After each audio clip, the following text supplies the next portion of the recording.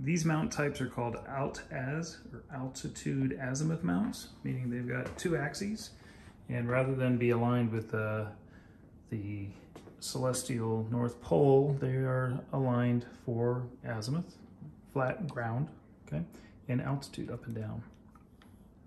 Okay, very easy, very good for visual. Okay, they tend to need to be balanced well.